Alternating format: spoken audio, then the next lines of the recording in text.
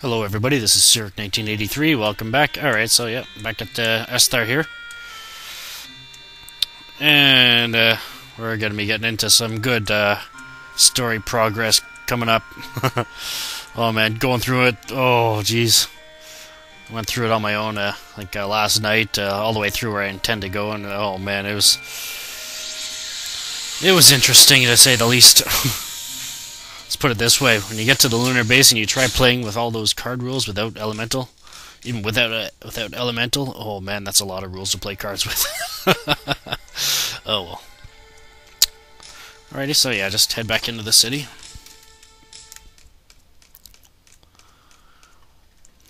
And before we go to Dr. Odine's lab, I want to go back up here. Up the stairs, because remember I was talking about the that one guard up here. Yeah, I can finally get the item that I talked to him for. What does she say? You're scaring me, dear. Let's go home. Ooh. Something that was believed to have happened. See, something that was believed to have disappeared 17 years ago is coming here. I'm getting a bad feeling about this. Yep. Alrighty, and there he is. You've got Zell in your party, and he only does this when you're with Zell. You see, scientifically engineered abilities aren't enough. Personal training is important too. And just wait. Yes, sir! I'm done with it, so you can have it. Combat King 4. There you go. Oop. And let's see.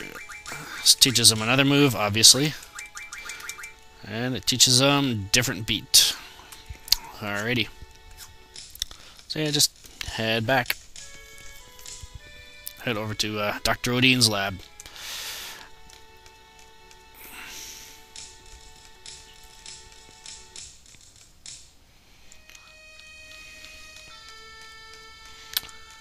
Yeah, down here.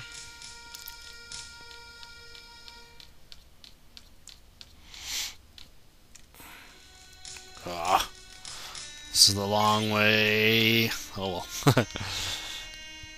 Alrighty, we're at Odine's lab. Doctor, you here to see the doctor? Yes. Dr. Odine is in a good mood right now. He hasn't been this cheerful in quite a while. I figure something like this might cheer him up. Yeah. Remember this place? Yep. Get on.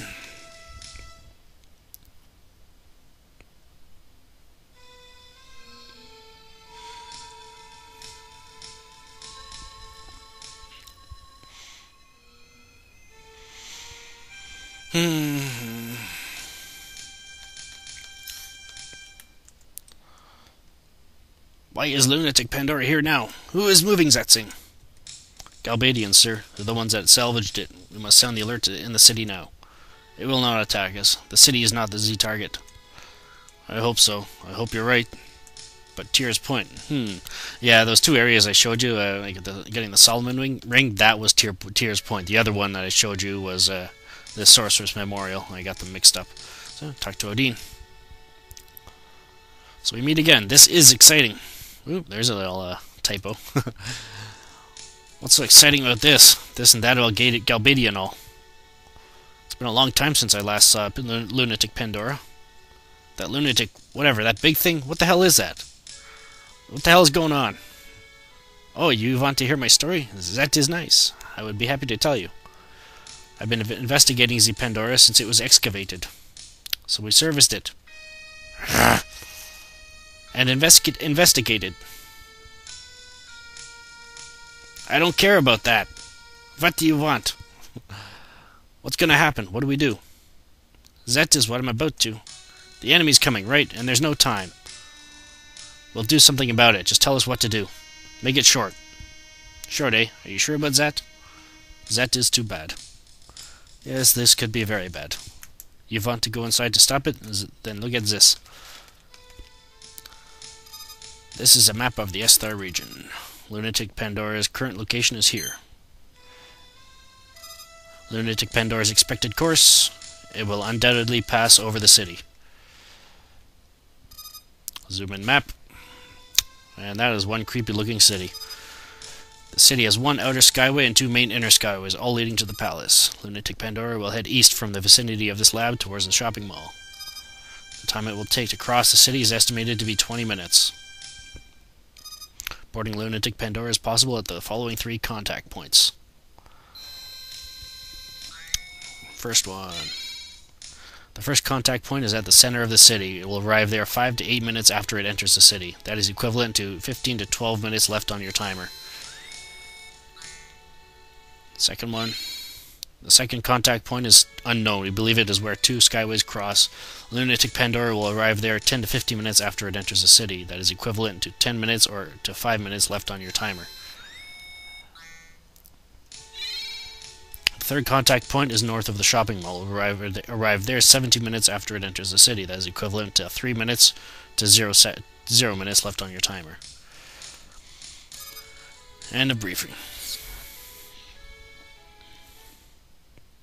That is how it goes. I will give you this. Look at it with A, or square. The problem is...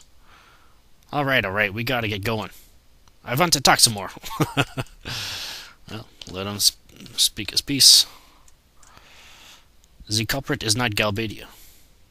Ooh, that sounds dangerous. What do you want? Well, ask him about it. Ah, so now you want to know. You know that monsters come falling from the moon. Not very often that it happens. You don't know? Pandora has an effect on the moon. That may be the immediate problem, rather than Galbadia. Tears Point and Lunatic Pandora together will maximize their effect. Ooh, that sounds dangerous. Alright, so head back out. Go down.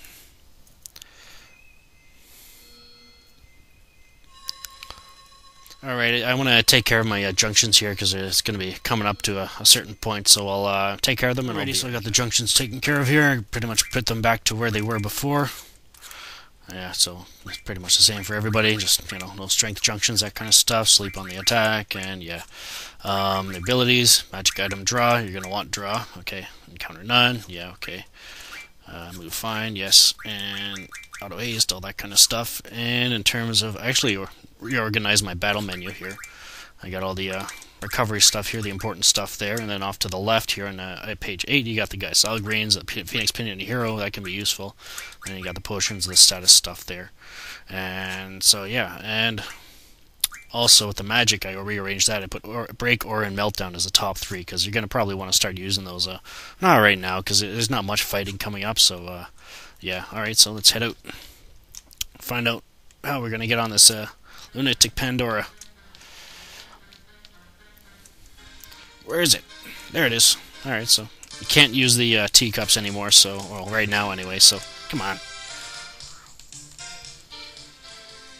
It's heading for the center. Yep.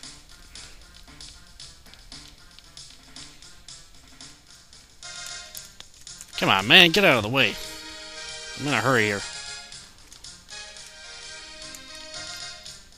Up here.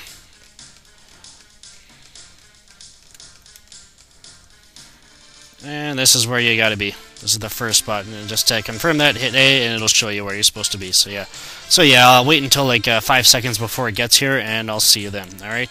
Alrighty, so here we go. It's just about here, and it's here. Alright, you're just going into a fight with regular Galbadian soldiers right now, so I'll cast Break on them, and I'll meet you after the fight. Alright, I'll see you then. Alrighty, now's our chance. And in we go. Creepy music. Alright, so here's another meteor draw point. I don't want it.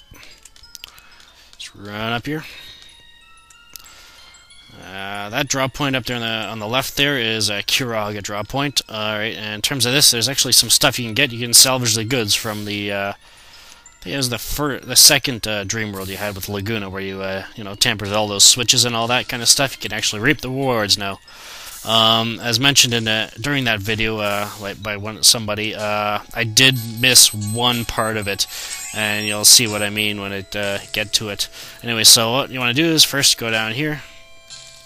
Somehow, there we go. There's actually 5 things you can get here. I can only find like 4 of them, but anyways. Alright, so this is a confused draw point, and in here somewhere there's supposed to be like a love G or something like that. It basically boosts your compatibility with all Guardian Forces by 20. So anyways, yeah, just run over here. And there we go, here's the first one we tampered with. Power Generator, that gives Quistis the Ray Bomb limit break. Silence draw point, don't need it. And in here is a Phoenix Pinion, and obviously I didn't tamper with that switch, so yeah. Alright, and then here's the Combat King 5. Come on. There we go. And then in that doorway at the top there, that's an Ultima draw point. So yeah, I'm out of time here, so this is Sir 1983 signing off, and I'll meet you at the top of that ladder. Alright, I'll see you then.